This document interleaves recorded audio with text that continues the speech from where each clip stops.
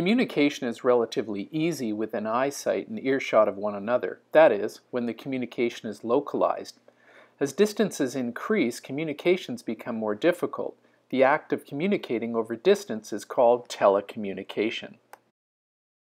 Given the technological world we communicate within today, it's hard to imagine a time when communicating across long distances was challenging. Yet for centuries it was.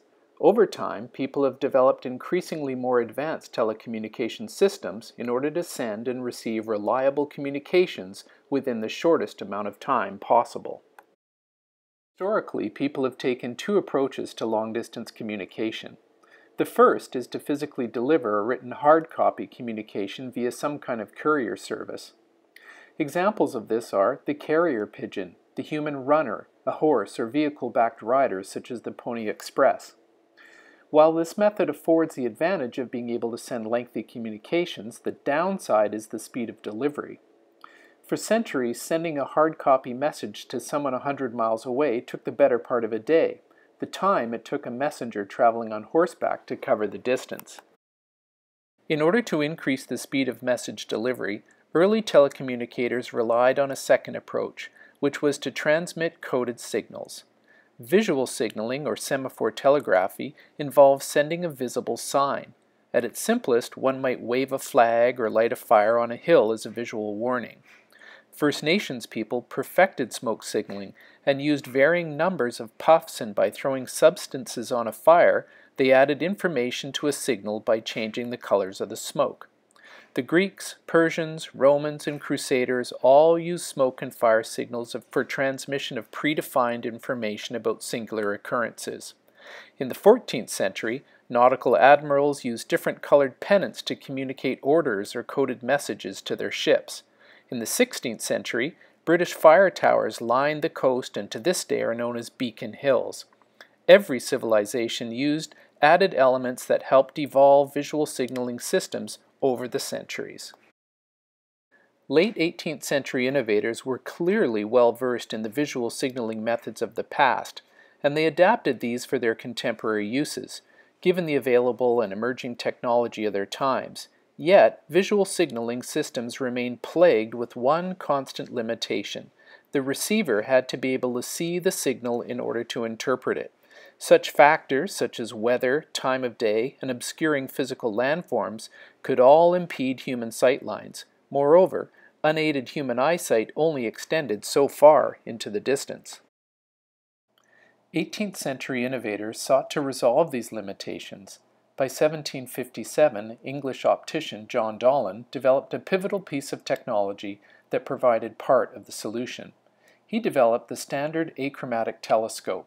This meant that visibility on a line of sight between geographical points could be increased to tens of kilometers, and an indispensable tool of visual telegraphy thus became available. Telescope technology evolved, so did mechanical visual signal system designs. Key innovators between the late 17th and mid-18th centuries include British astronomer Robert Hooke in 1684, British-Irish teacher Richard Lovell Edgeworth in 1760, German scientist Johann Bergstrasser in 1784. However, it was during the French Civil War with France surrounded by enemies that Claude Chappie proposed and constructed a visual telegraph line that allowed a message to be received in minutes rather than weeks. In this case, the French government could receive information and send orders in a time frame that far exceeded their enemies' ability to do so, which gave them a critical military advantage. This confluence of technological advancements, telecom design innovation, and urgent political circumstance created a tipping point for mass adoption of visual telegraph systems. French engineer Claude Chappie began working on visual telegraphy in 1790, and after several trials settled on a model that used two sets of jointed wooden beams mounted on a tower, which operators adjusted from inside the tower to form a series of symbol shapes using cranks and wires. The visual mechanicals consisted of a long 4 by 30 centimeter rotating bar, the regulator, with two small rotating arms, the indicators on its ends, counterbalanced with metallic weights. While the regulator could be oriented horizontally, obliquely, or vertically, The indicators could be independently oriented in one of 7 positions 45 degrees apart, giving a total of 98 combinations. Regulator and indicators were black painted to increase contrast against the sky. A series of these towers were built in a line across the countryside.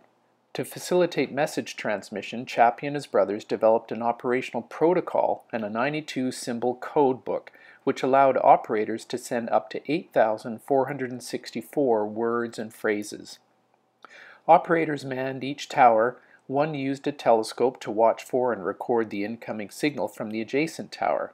Another manned and controlled the signal mechanism. Often a third served as a checker to ensure the sent message was accurately processed by the station down the line. The transmission process was a sequence of 2 steps and 3 movements. Step 1, the setup. The indicator arms were turned to align with the crossbar, forming a non-signal. The crossbar was then moved into position for the current symbol.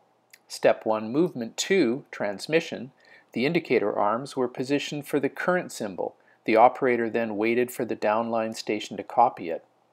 Step 2, movement 3, completion. The crossbar was turned to a vertical or horizontal position, indicating the end of the cycle.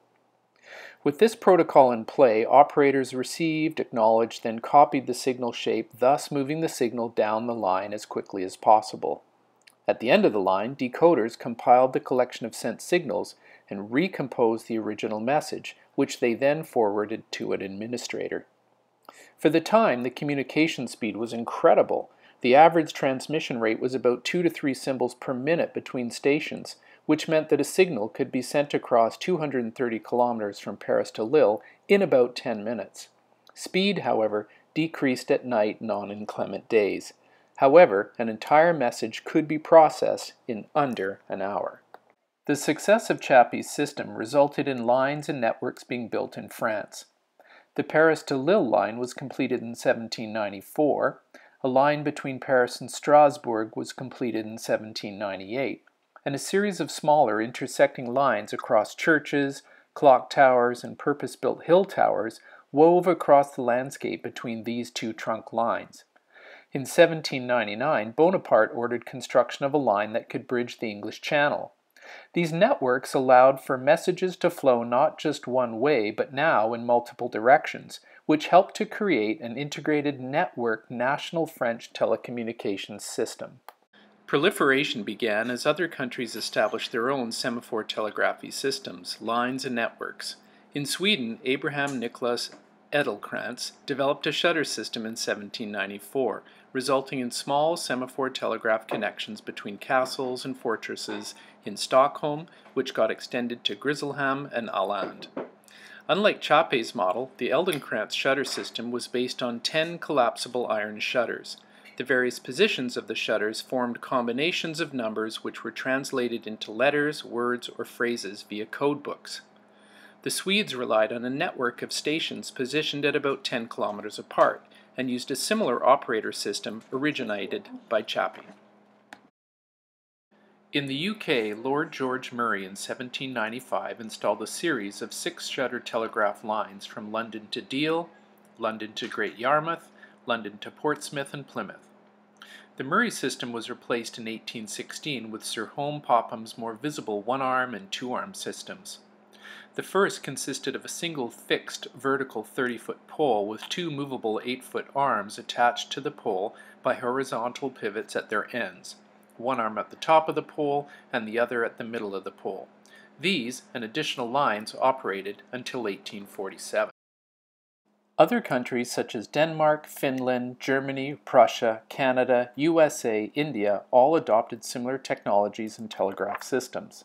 Visual telegraph lines facilitated reliable and efficient long-distance communication, but infrastructure was expensive. The systems had high labor and administrative costs. They required well-trained and perennially attentive operators. Although the telescope greatly stretched sight distances, the systems remained reliant on visibility for message transmission, and their effectiveness remained hampered by light, weather conditions, and the fact that towers needed to be within sight of one another. The demise of large-scale semaphore telegraphy systems by 1850 was a result of these factors outlined, and most significantly the advent of emerging new technology, electrical telegraphy and Morse code, which resulted in a more efficient system in terms of infrastructural, operational costs, and speed for facilitating long-distance communication.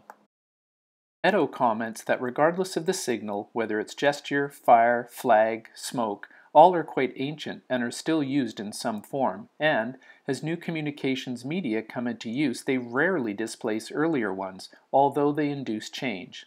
He concludes the fundamentals never change. Communication requires not only that a message be sent, but that it be received and understood, that transmission be reliable, that the proper representation must be chosen, and the appropriate media be used to assure transfer of information. For its part, visual telegraphy was a technology that revolutionized distance communication, for these were the first widely adopted international systems to dramatically reduce the time-distance problem that had plagued telecommunications for centuries. These coding systems represented the most innovative technology of the time and provided the essential architecture for emerging telecommunication systems, such as sophisticated encoding-decoding of messages, transmission lines and processes, communication networks. All of these systems elements in many ways we still rely on today, albeit delivered through different media, whether it's phone, fax, email, or text.